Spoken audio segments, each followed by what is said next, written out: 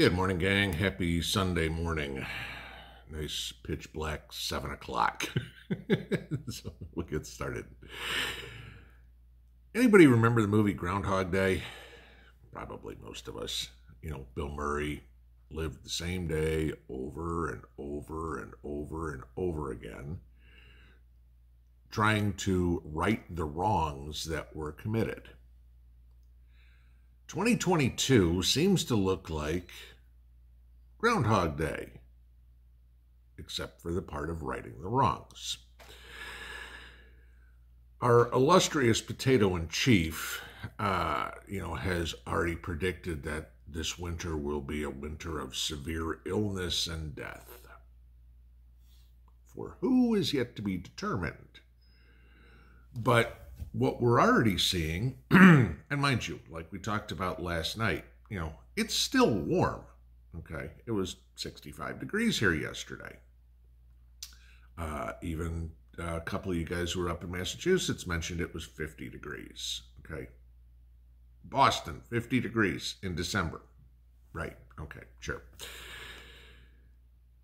We haven't got to cold weather yet.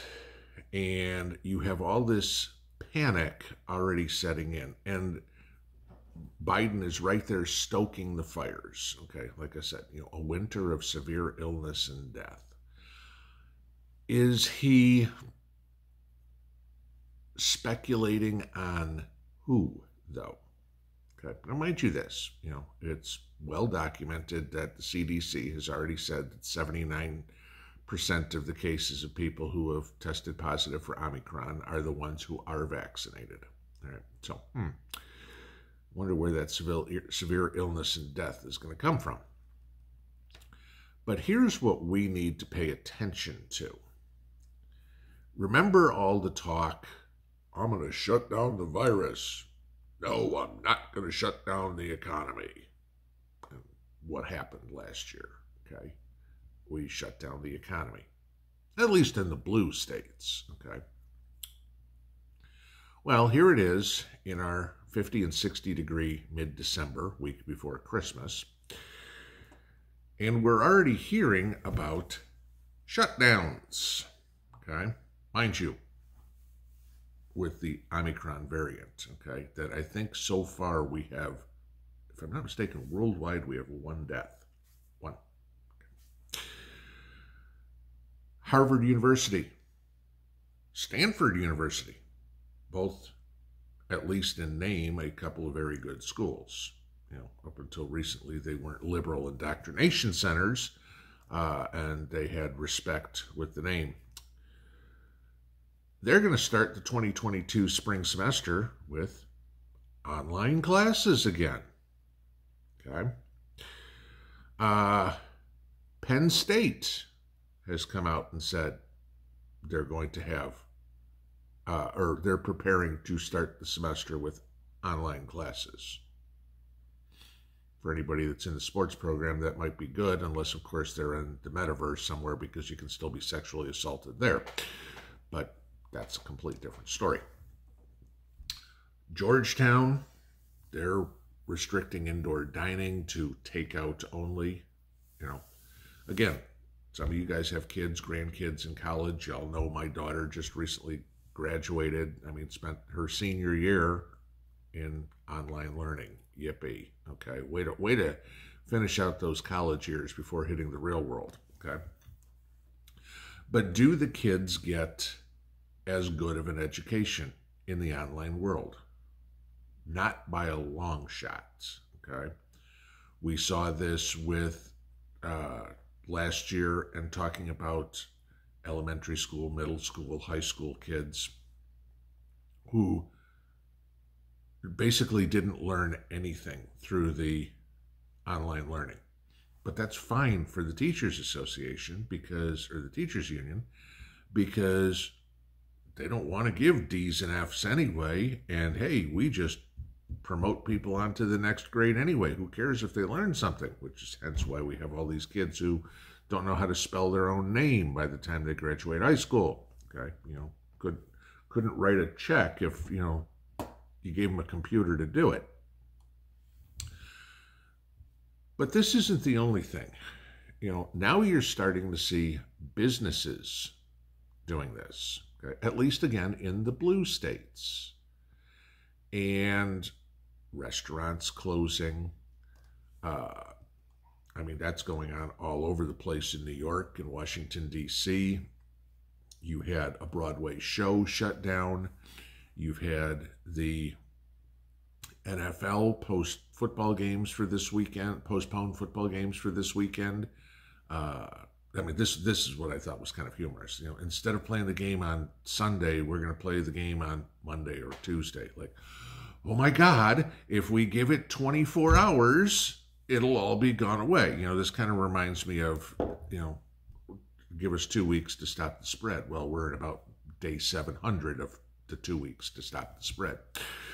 So, this is where it's getting silly and what we need to take a look at. Even Saturday Night Live last night did their performance without a live audience because, oh my God, we're worried about somebody spreading Omicron. Okay. Sure. That's your choice. The problem is when you get into this is those choices are being made by somebody who is totally thinking about themselves and not thinking about anybody else. The school districts can say all they want, the school districts, the colleges, wherever it is, can say, oh, we're thinking about the students, everything. No, they're not. They just don't want to go to work. Okay, that's all it is. The restaurants, they don't want to get fined. You saw the story the other day about some inspector going into a bar in New York. And this was classic. The owner of the bar was checking vaccine passports at the door like she's supposed to. And the inspector came and didn't have her vaccine passport. And so the owner of the bar did not let her in. And this inspector was pissed. It's my job to check everybody for this. No, if I let you in, you say, they let me in without a vaccine passport, poof, here's your $5,000 fine. And they told her to go pound sand. She came back, had her vaccine passport, and oh yeah, this bar actually passed its inspection too. But this is the thing. The government, the liberal establishment, okay, I think we can pretty much agree that the education system is a liberal establishment, is doing whatever they can to shut down the country, to destroy the economy, to destroy the education system. They don't care because they want to build the whole thing back up, build back better. They want to build it up with a hammer and a sickle. Those are the tools they're going to use. You know what I mean? Okay. This is what we need to prep for.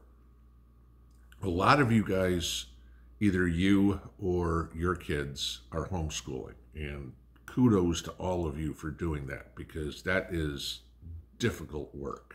Okay? Because I remember just trying to help my daughter with her homework in high school. And I'm like, holy crap, I haven't done this in 30 years. How the hell? I had to go back and figure out how to do it. And try to, shift the brain back 30 years and try to figure out some of this math again. Okay. This is, again, like I keep saying, the 1800s type stuff. We're on our own. There is going to be, the education system is going to be shut down. And now you're going to have teenagers going, Dad, I don't know what 6 + 4 is. Mom, how do you spell dog? Okay. Read a book. Go back to the 1800s and how many people could read. Not many. We're going to wind up in that same situation.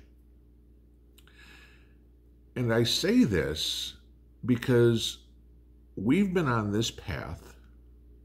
And this is, coronavirus is recent, no doubt. But we've been on this path of destruction my entire life. right? And it may be beforehand, okay? I'm not old enough to remember all of it. But I mean, let's look at the leadership, okay, we've had in this country in my lifetime. I was born when LBJ was president, okay? You know, there's one of the greatest racists ever to sit in the White House that existed. You know, you followed him with Richard Nixon. I am not a crook, okay? Jerry Ford was the Republican version of Joe Biden, okay? Jimmy Carter, holy crap. I mean, you know, he couldn't lead his way out of a wet paper bag. Then we got Ronald Reagan, and the country got back on track. Unfortunately, following him, we had George Bush, who was just a warmonger, all right? Then we got the philanderer Bill Clinton, you know, again, who was only concerned about himself. George Bush II, just like Dad, let's go to war somewhere. That's, you know, war's what we're good for, you know. Then we got Barry Obozo, you know, who, again, is somebody who was completely out for himself, the ultimate narcissist. Then we got a good one again. Then we got Trump. Then we got somebody who actually cared for this country. And now we've got Potato Joe. I mean, if you go through, that's the leadership the United States has seen in the last 50 years.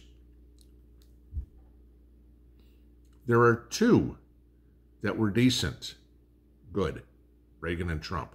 What did both of them have in common? They were devout anti-communists and devout pro-America.